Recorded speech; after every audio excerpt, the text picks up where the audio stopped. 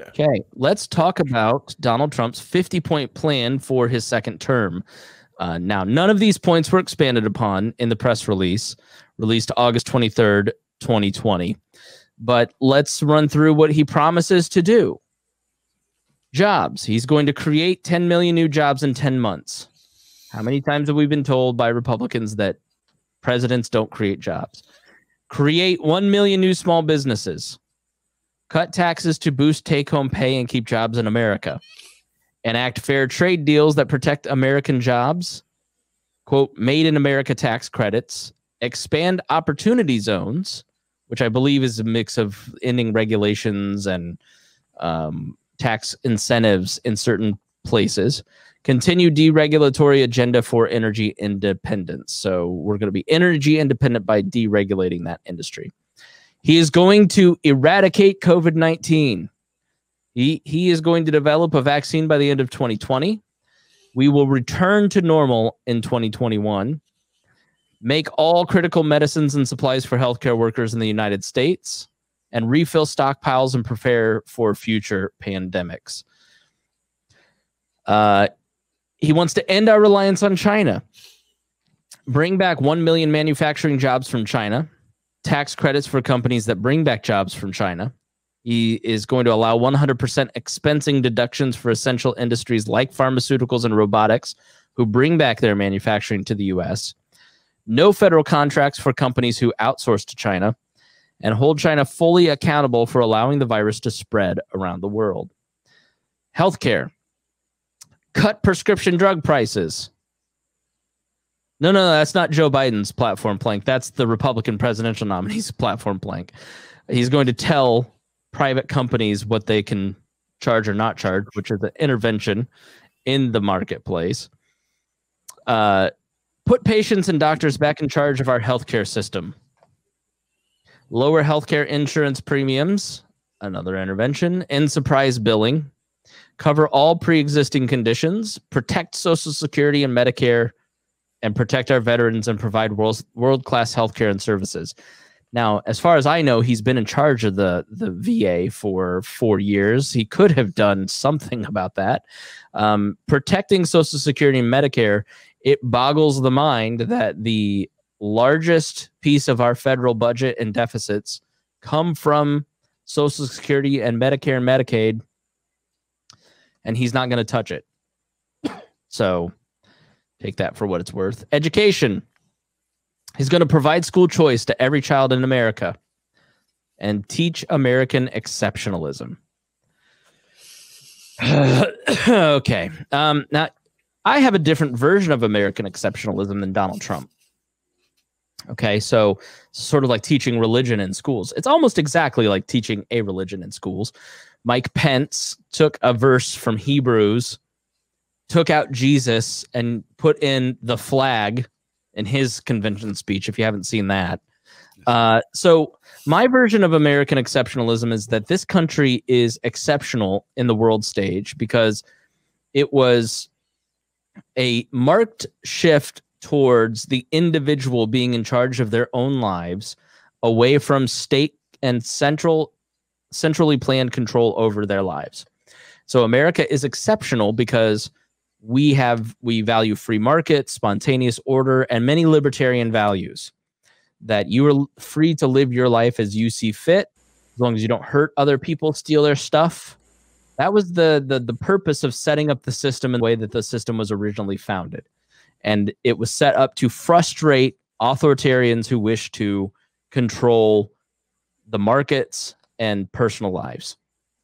Obviously, that has all been eroded through the last 250 years. But that's what makes America exceptional. In my view, Donald Trump's view of American exceptionalism is Donald Trump. Somebody who is loud and confident and rich with gold plating, Las Vegas, lots of money, wealthy, can buy a lot of things, has the most guns, strongest willed person, and then just flat out pure American propaganda with waving the flag and never saying anything bad about his version of America, but denying that other people with different experiences than him. Let's be honest.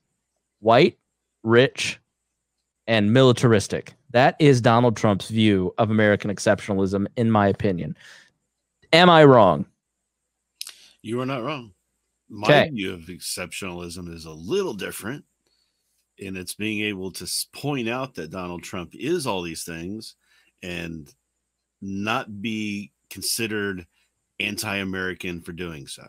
Yeah. To be able to disagree with our government and seek for redress of our issues through the government process, right? That's where we have exceptionalism.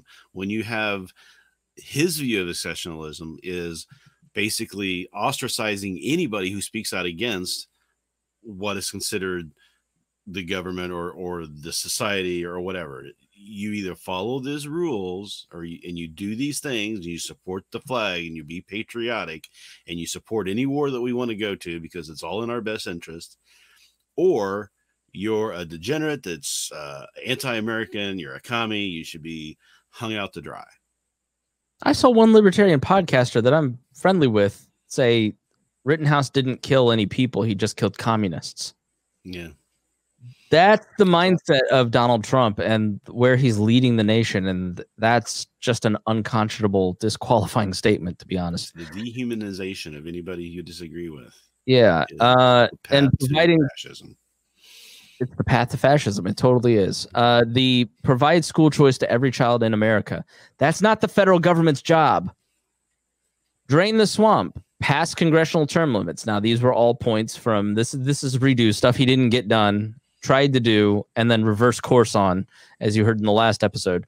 Pass congressional term limits, end bureaucratic government bullying of U.S. citizens and small businesses, expose Washington's money trail and delegate powers back to peoples and states, drain the globalist swamp by taking in international organizations that hurt American citizens. He tried to seize, like, COVID illustrates that he's full of shit. Like, Larry Hogan had to hide and protect his masks and PPE from the federal government so they wouldn't come and seize them. The governor of Maryland literally had to have armed guards around his PPE because the federal government was trying to steal it to send it to other places or keep it for themselves. Donald Trump wants to defend our police, fully fund and hire more police and law officers, increase criminal penalties for assaults on law enforcement officers, prosecute drive-by shootings as acts of domestic terrorism, bring violent extremist groups like Antifa to justice, end cashless bail, and keep dangerous criminals locked up until trial. I can't tell you how much I disagree with all of that, which is basically illustrated in why Joe Biden was wrong on our episode on Joe Biden's record, if you want more expounding on that. But let me take on the domestic terrorism and bringing Antifa to justice. And the problem is that is a complete rejection of classical liberalism and the principles of the American founding, which again illustrates he does not understand American exceptionalism. If you are in a riot, if you were in downtown Kenosha 2 nights ago, and you were standing there and doing nothing, you are not a criminal. When you hit somebody, break someone's stuff, or, committing fraud, your beliefs are fraud, but you are not a criminal by association or holding an ideology. What Donald Trump is basically saying is, I want to take the indefinite detention of innocence, the denial of due process, the just flat out murdering of Muslims. He wants to import that to America and bring, again, the domestic policy is going to be the foreign policy of John McCain. You remember when we all got really outraged at the Fusion Center in Missouri in like 2010 that labeled Ron Paul, libertarians, don't tread on me flags. Those people were domestic terrorists and needed to be watched. Remember when the Obama administration said we were domestic terrorists and everybody needs to be paid attention to in the libertarian and Tea parties? Right. Like, you have the American legal system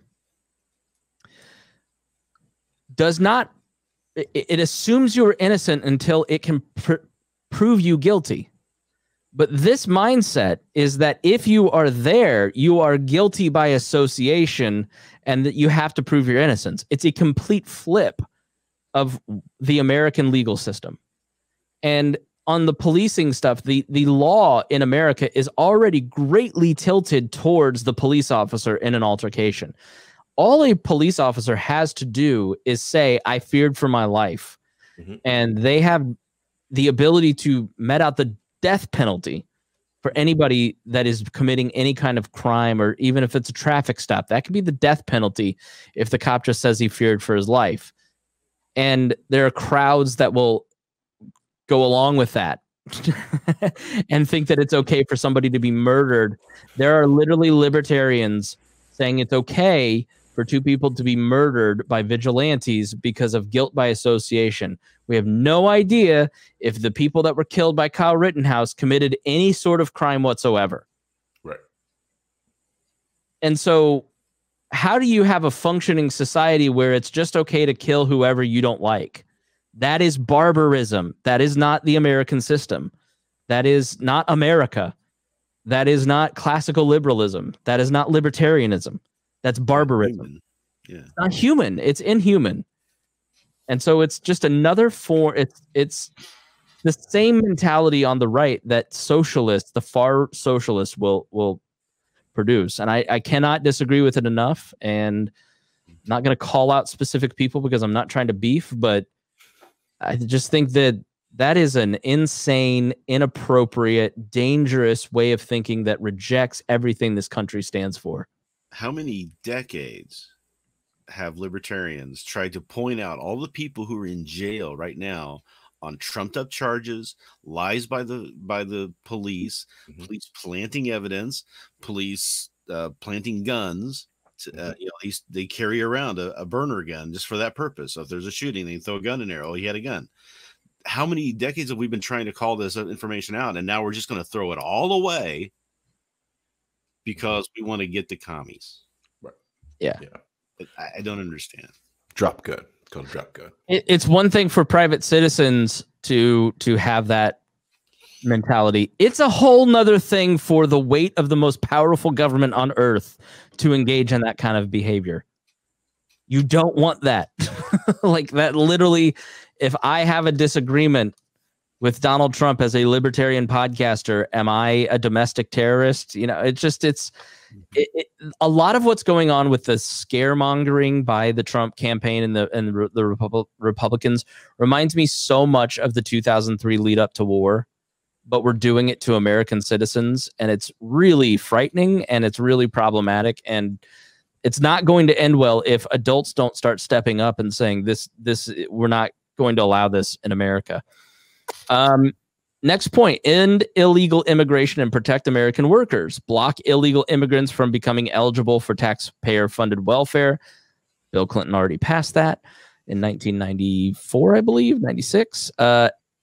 Block them from becoming eligible for health care and free college tuition. Mandatory deportation for non-citizen gang members. Dismantle human trafficking networks. End sanctuary cities to restore our neighborhoods and protect our families. Prohibit American companies from replacing the United States citizens with lower cost foreign workers. Require new immigrants to be able to support themselves financially, which is okay. Innovate for the future. Launch Space Force. Establish permanent manned presence on the moon and send the first manned mission to Mars. Like we can afford that shit. That's like there's somebody in my card. Yeah. He's got a U.S. black card, right? Mm-hmm. I live in a very I don't live in a poor apartment complex, and I don't live in a rich apartment complex. And there's a neighbor that has a Bentley. You live in an apartment complex, dude. Like that's the kind of mentality. Build the world's greatest infrastructure system. Win the race to 5G and establish national high-speed wireless internet. Oh, yeah, let's put the government in charge of the internet. That sounds like a great idea, especially when they're spying on all of us and they want to label people as domestic terrorists. Let's give them the ability to manage our wireless network and our internet. Good idea. No problem. You'll get great service, just like, if you go to the Bureau of Motor Vehicles and you want to get service, right, or the IRS and you want to get something taken care of. That's the prompt care that the government will give you. Imagine the internet goes out and you have to call the government to fix it. You think you'll yearn for the days that AT&T was in charge of your shit. Partner with other nations to clean up our planet's oceans. Continue to lead the world in access to the cleanest drinking water and cleanest air. American first foreign policy. Stop endless wars and bring our troops home. Get allies to pay their fair share. Maintain and expand America's unrivaled military strength. Wipe out global terrorists who threaten to harm Americans. Build a great cybersecurity system and missile defense system. Okay. Defend American values. Continue nominating constitutional Supreme Court and lower court judges. How'd that work out for you with Judge Kavanaugh and Judge Roberts? Protect unborn life through every means available. When somebody says by any means necessary, it really starts to concern me. Defend the freedoms of religious believers and organizations. Support the exercise of Second Amendment rights. So some of that we agree with, some we don't. Matthew points out a contradiction. Stop wars and build and expand military strength. And these aren't policies. They're vague goals. How are we going to do that? How are we going to pay for it? How's that going to work? Why didn't you do it the last 3 years? It doesn't matter. Yeah.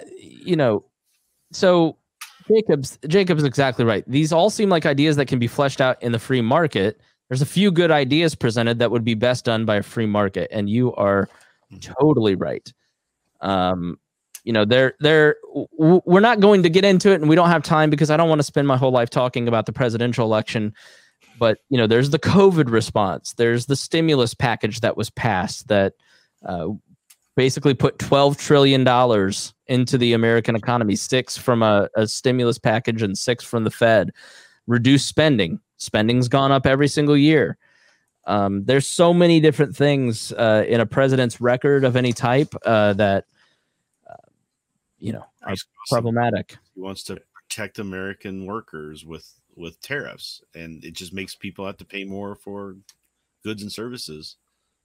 All right. And with I was going to say, and COVID has given it's a good obfuscational smokescreen of probably what would happen to manufacturing and the Midwest this summer, with those tariffs in place.